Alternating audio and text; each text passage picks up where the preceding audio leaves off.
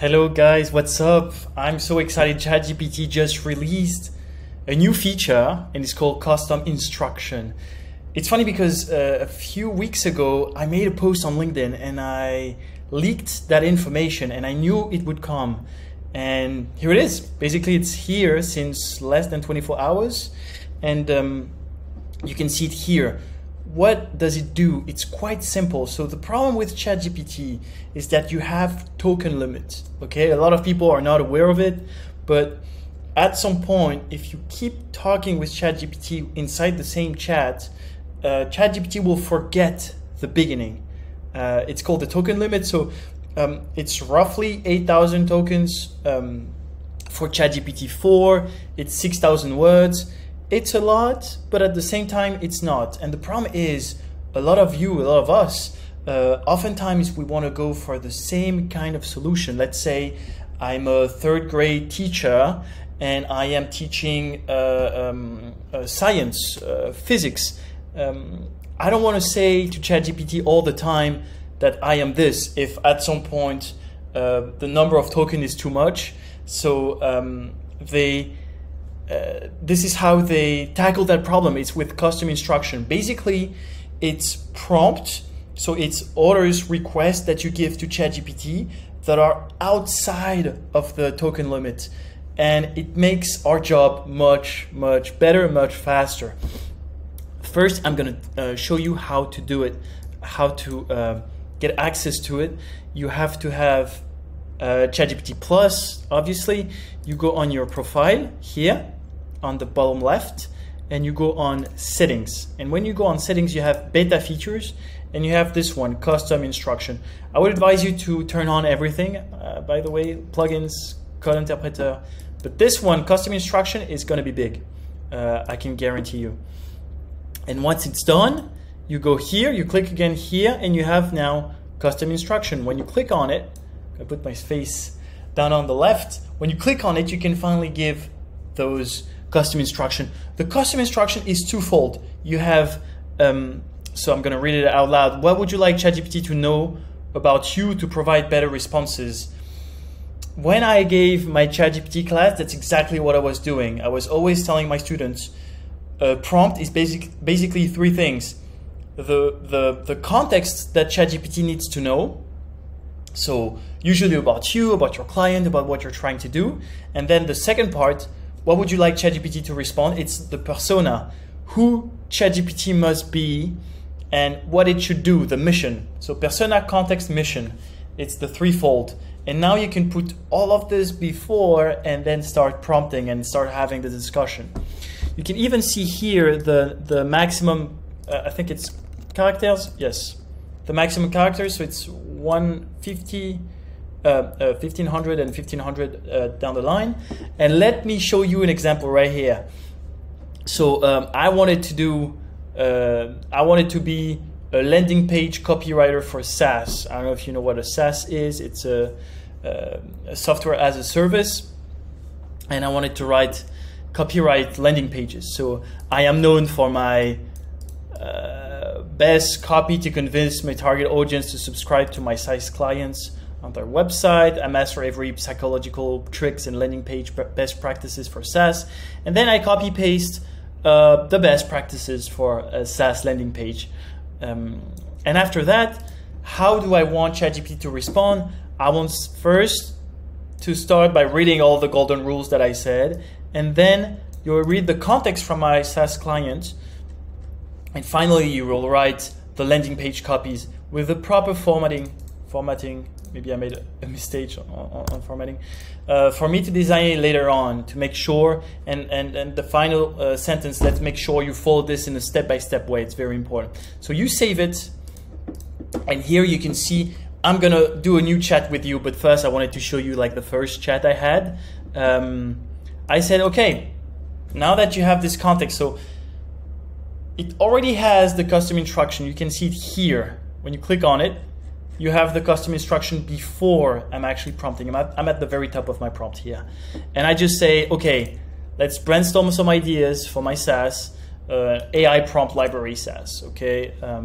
And I said, I want you to brainstorm all of this and to give me some bullet points of each of them. So it's going to give me some ideas and concepts, some business names, some domain name, which is quite nice because you can click on it and see if someone used it. And for example, this one, yes.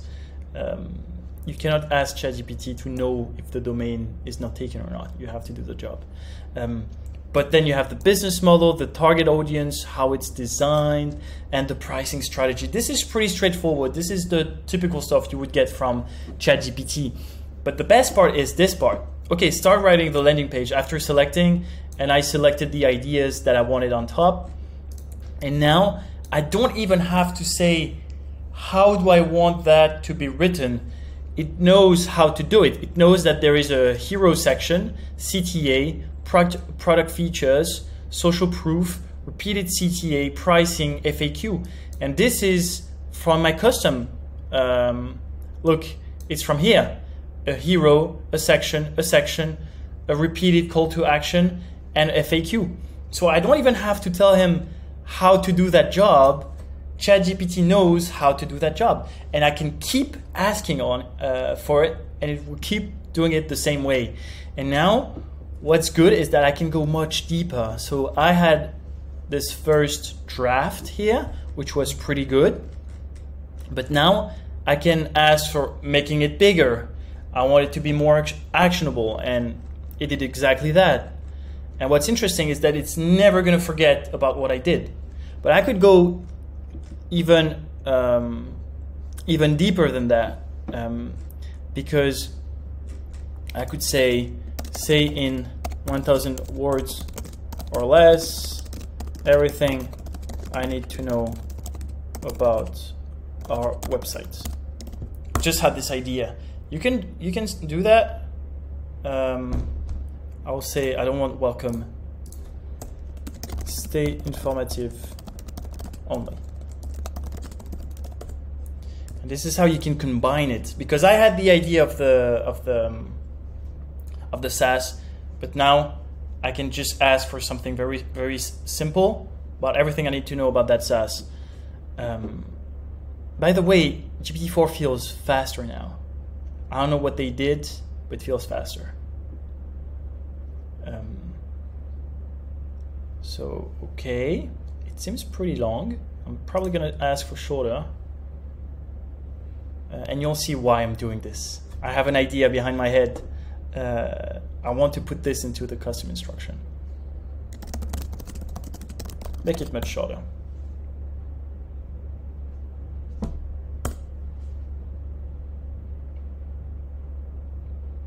All right, and now what do? We wait for ChatGPT to do the thing. We click on here, custom instruction. I need to move my face a bit. I need to move my face a bit again. And custom instruction. And what we can do is we copy this, and I can say the founder of Promptify, and now copy paste. All right. Then you will write the best landing page for it.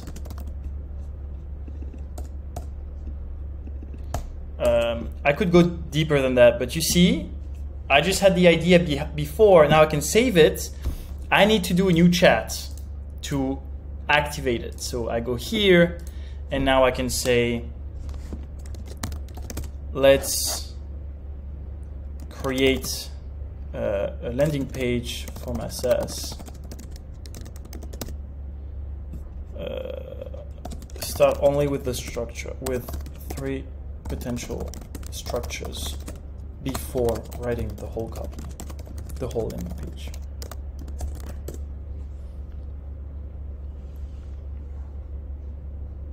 So now it knows everything about Promptify. You can see it here if I can click on it. Sometimes it's buggy a bit. So it knows everything about my SaaS now because I just did it before. And I'm just gonna brainstorm some structures and select the best one. And now I can go much deeper without fearing ChatGPT to forget what I just did. So now you have 3 structure, empathy, expertise, experience, promise, proof, action, or problem, solution, benefit.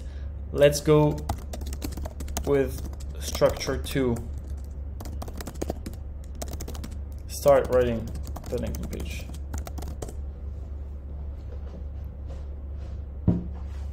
And here it is.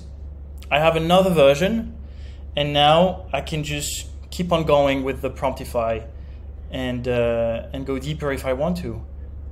I can ask for FAQ.